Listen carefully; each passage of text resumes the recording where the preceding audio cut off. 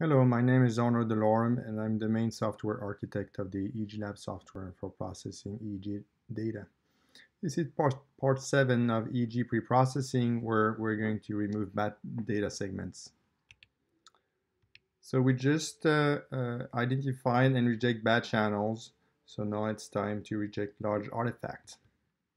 And there's two menus we've seen before to access the raw data and reject raw data. One is plot channel data and one is reject continuous data by eye. They're actually equivalent, so you can call either. And when you select this one, it also gives you instruction what to do. Mark stretches as continuous data, and you can also click on mark to to remove your rejections. So for instance, let's look at some data. So here we have a continuous portion of data, and we want to remove that portion right there. So we are going to place our mouse right here and drag our mouse, click and drag our mouse, and this is going to select that region for rejection. And we can scroll the data, and once we're done selecting such region, we can press the reject button. There's different types of artifact you might want to remove. Usually you want to reject large muscle artifacts or otherwise strange events, like these ones, which contaminate most of the channels.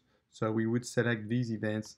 But stereotype artifact like blanks, for instance, this can be taken care of by ICA, independent component analysis. So we don't necessarily want to remove these. They can be taken care of at a later stage of pre-processing. So we can keep them, and then ICA will take care of these. So we don't have to remove them at that stage. But these other events we want to remove right now because ICA will likely not be able to deal with these. Contaminates all the data channels. There's another method to do fast artifact rejection. It's to, we have two buttons here, stack and norm. So stack is going to stack all the electrodes, and norm is going to normalize the activity of each single channel. So if you press these two buttons, you end up with this view where all the channels are in the center. And then you can also change the time range to display, and you can use a window length of 30 seconds, for instance, instead of the short 5 second. And then you get this kind of view where you can see some region. For instance, these are likely blinks. So you might want to remove these, but these are pretty large artifacts, so you can see them at once and just decide to remove them. It's not optimal because you don't see all the channels, but it's a quick way to go through your data. There's also automated method to remove artifact, like the automatic continuous rejection. This method is going to scan the data, use windows of 4 seconds, and then detect in these windows if there is some, for instance, high frequency. So for instance, here you put a frequency range, you put a threshold, and if it goes above that threshold in that window, then it selects that window and rejects it. And it increases, here we said, increases by the window by 0.20, half a second. And you can also add at the beginning and the end of each window some additional regions, so you're sure you don't have artifacts. So that's one method. It works for low frequency and high frequency. It's a very simple method. There's also more advanced method like clean continuous data using ASR. So that's the same extension I mentioned before, the one that can reject bad channels. This one can also reject bad portion of data. And this is more of a more complex method, but uses principal component analysis. And there's other plugins available in the extension manager, of course. So this is the live demo. So we'll start EEGLAB. And I'm going to load a different data set this time because the one that's in the sample data folder is too clean. And this data set is actually available in the description of this video. There is a link to it. So it's called Simple Oddball. It's also a EEGLAB dataset that was saved just after importing. So here I'm going to select it. And this is how it looks like. So as I mentioned before, this is the fact we can't see all the traces. This is due to a DC shift, so we can remove that using remove DC offset. So now this is how it looks like. And in this artifact, we have strong discontinuity, for instance, here. And we also have, so these are probably eye movements. We also have strong muscle activation that we can see here, and here series of muscle activation. As mentioned before, it's easier if we look at longer window, for instance, 30 seconds of data. And we can select regions like this. And we can also go backward like this. And if we want to join regions on different pages, we would go like this. So this would be a single region, and this allows you to merge regions which are on different pages. Then if you want to reject that data, you would press reject.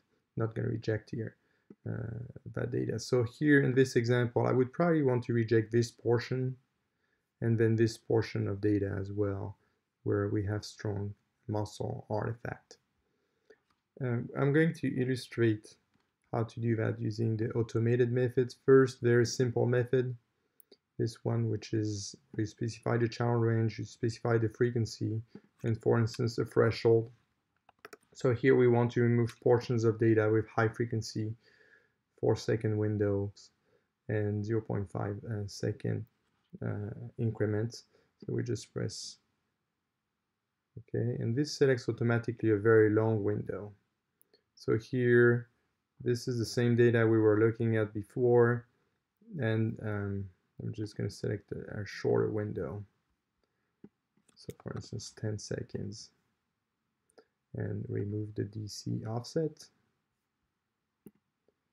And we can see, so it selected these portions with the muscle artifact.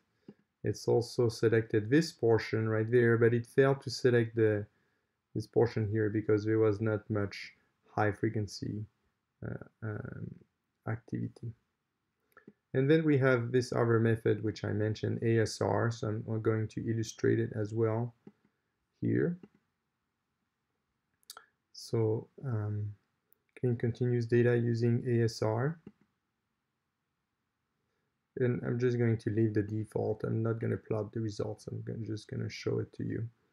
And so there's different steps. First, it scans for bad channels or channels with high frequency noise. So that's what it's doing here. It's a method that takes a little bit longer because it's more compute intensive. So after it scanned for bad electrodes, it found two. It's looking for bad data regions. And here it says it's cleaning in 31 blocks. So we'll wait until this is done. And now it's done, created dataset number 2, which we're going to visualize. So this is now how the data looks like. So you won't be able to see the artifact anymore.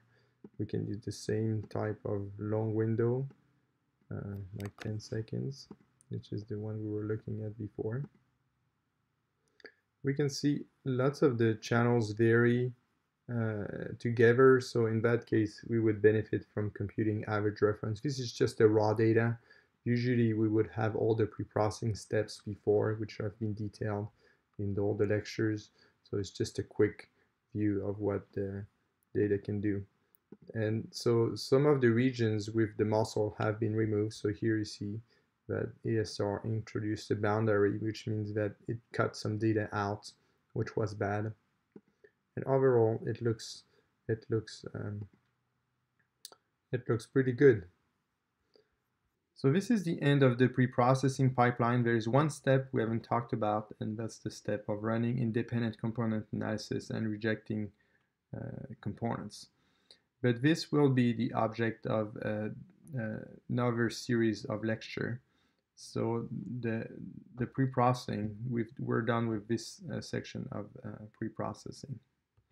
So it's being continued in the next series, which is about running ICA, where we'll talk about the theory and the how to recognize your components, how to remove your components. I also want to spend a few seconds to thank all the people who have made these videos and the EEGLAB project in general possible.